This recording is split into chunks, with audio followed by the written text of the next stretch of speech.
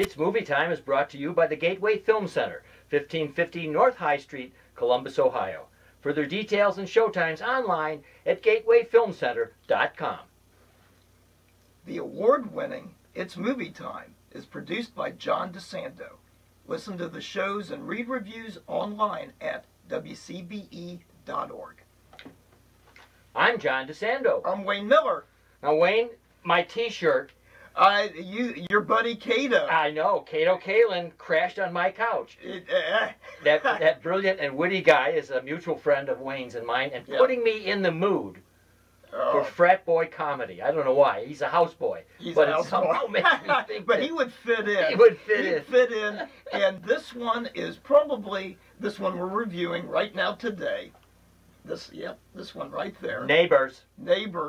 And it rates up there with some of the best of those frat houses, like Animal House and Revenge of the Nerds and maybe old school things like that. Right. I think it's a good mashup of not only that subgenre of the partying frat house, but also a unique kind of comedy genre that's going on right now about young marrieds, you know, with children, trying to regain their youth, but also some of the gross out type of humor that people love with movies like The Hangover and Bridesmaids. And it's true. This is the kind of movie that on comedy that Judd Apatow had become really the reigning king of. Right. And you can just feel it. And Seth Rogen is, of course, from one of his players. Like from Knocked Up, which was another very, very funny movie. And Rose Byrne, who plays Kelly,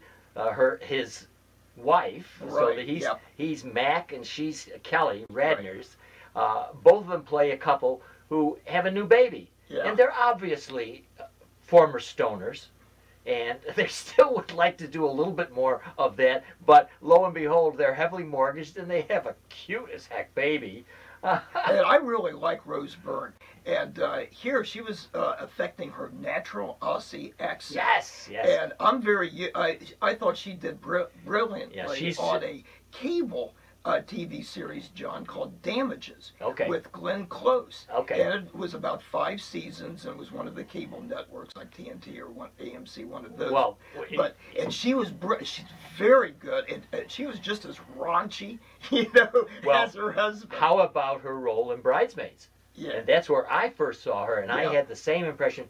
She's very good. And, in this film, she has to bare her breasts and do a whole bunch of things that a number of actresses might not do. Now, John, as I was sitting there, I was wondering, were those breasts prostheses?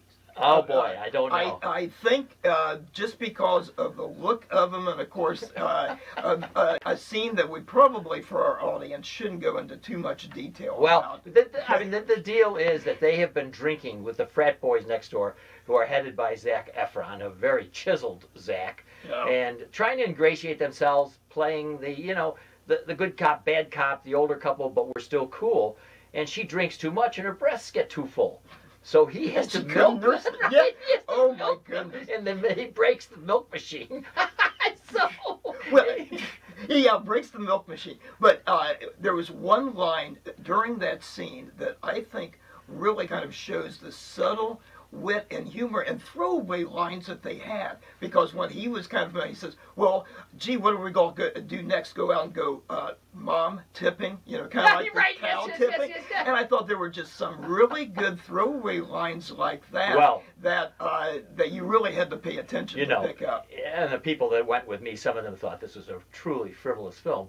And I didn't think so. And one of the reasons I didn't think so was that some of those lines were very good that Rogen particularly tosses off almost to make you go back to the movie to see them again. And I will make, perhaps some people, the purists, would consider this an odious comparison, but there's some of that screwball comedy in this. And there's some, particularly when he's with Byrne, when Rogen is with Byrne, there's a repartee there that it's certainly not Cary Grant and Rosalind Russell, but I'm going to tell you, there's some quick, witty lines going between those two. Well, you got me kind of thinking, John. Geez, I could just picture maybe Ricky Ricardo and Lucille, Lucy. Oh, Lucy! Good, very good. With trying to nurse little Ricky, and they've both been drinking at the Copacabana or something. Well, anyway, you pretty much got the idea of the plot. the frat boys move in next door, a whole house full of them, and they are interested in sex and drugs. And just as you would have expected, it's all excessive, of course. You don't go there. I'm sure there's no, and Wayne knows very well about college campuses, particularly now, since Franklin University has bought Urbana College. So he's quite much immersed in the liberal arts kind of college. And with the dean, you had to get a kick out of the dean. Oh, yeah. Played by Lisa Kudrow. Did a good job with that. Now, the one thing, John, that I would really encourage the viewers to stay through the end credits. Because, and you know me, I'm not a big one on little babies and child actors and actresses and stuff like that. But a very adorable little baby that Max and Kelly had. And at the end, they dressed the little girl up in the clothing and even a little blonde wig as the dean. So stay through the end credits because they're very, very funny, especially if you like, you know, cutesy, adorable babies. And there was, of course, they used twins. Yes, they usually they do. They can't. But the other adorable person is Zac Efron. Who is not only has worked at least a year on his body and looks great, but also kind of sharpened up his comedic skills. Yes, very deadpan. Yes. You know, and the one of the reviews, I think Entertainment Weekly that I was reading, and I think also in The Week, you know, that magazine, they said this is a comedy with some heart.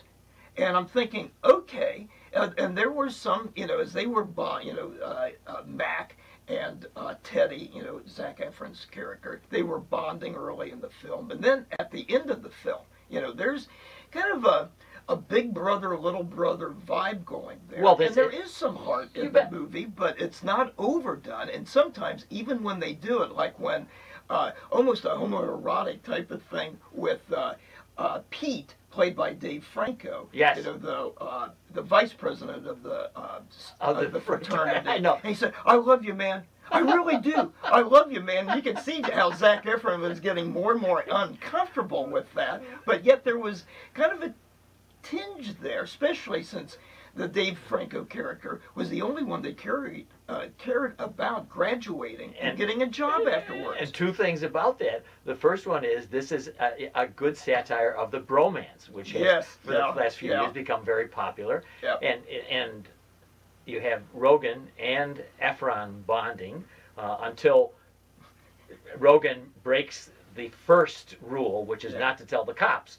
And then it's warfare. And it's really very funny what the kind of warfare they devise with each other. The escalation, So they eventually come to terms with this whole thing. And I love toward the end when he and Zaffron, when Rogen and Zaffron are in front of Abercrombie. And Rogen strips off his shirt because, of course, Efron has his shirt off in front of Abercrombie, getting the ladies to come in. And I think it's a wonderful satire. And I love Rogen because he lets all the fat hang out. Oh, geez. A big cuddly teddy bear. Oh, yeah. And Rose Byrne, I think, looked looked lovely, but yet she wasn't overly attractive. I mean, this is a woman who's, kind of beaten down by caring for the young infant and everything. Like I said before, the little baby actresses did an excellent job. And these, one of the things I like about the film is that it's not just about raunchy good times, frat boy. There is a serious subject. You alluded to it there with Dave Franco's character, who is actually looking for a job, interviewing for a job, because underneath this is the current of times are changing. These boys are going to graduate and they're going to face what Rogen and Byrne have faced, which is, are you going to become mainstream? Are you going to become parents? Are you going to own a house? What are you going to do? And eventually you do that. So I very much like the fact that even if you remember that moment when Efron faces the AT&T recruiter. Yes. He said he's too dumb. The recruiter, tried to kindly tell him, when he was saying, well, what was your grade point average? Low 2s, okay, high 1s, and the guy said, well, we're really looking for somebody who, a little bit excelled a little more academically. Oh, well, okay. It's kind of like, what's he going to do in this? And I like the fact that he just kind of turned away. Efron turned Yeah. away at that moment as a big beginning of a realization that his life is changing and the life of the. So that's, to me, that's the social undercurrent of this that Yeah. kind of rescues it from just being really low rent Animal House. Yes, and like I said, that mashup of using, you know, some of the whole thing about the couple and trying to, they're going to go out and party, but they get, you know, as they're trying to pack up everything, they go do so, pack up all the baby gear, and they fall asleep. You know, so that whole kind of, like you said, that undercurrent that plays very well as far as the adulthood, which is touched on in a lot of these other movies where people are trying to regain their youth. Yeah, and you know something? The two writers here, Andrew Cohen and Brendan O'Brien, Yeah. are first timers. Yeah. Yeah. So Yeah. that's pretty great. So there's a freshness about this movie, but there comes a time when you and I have to grow up and get sober and actually apply a grade to Yes. this film. Yes. So Wayne Miller, we have Neighbors.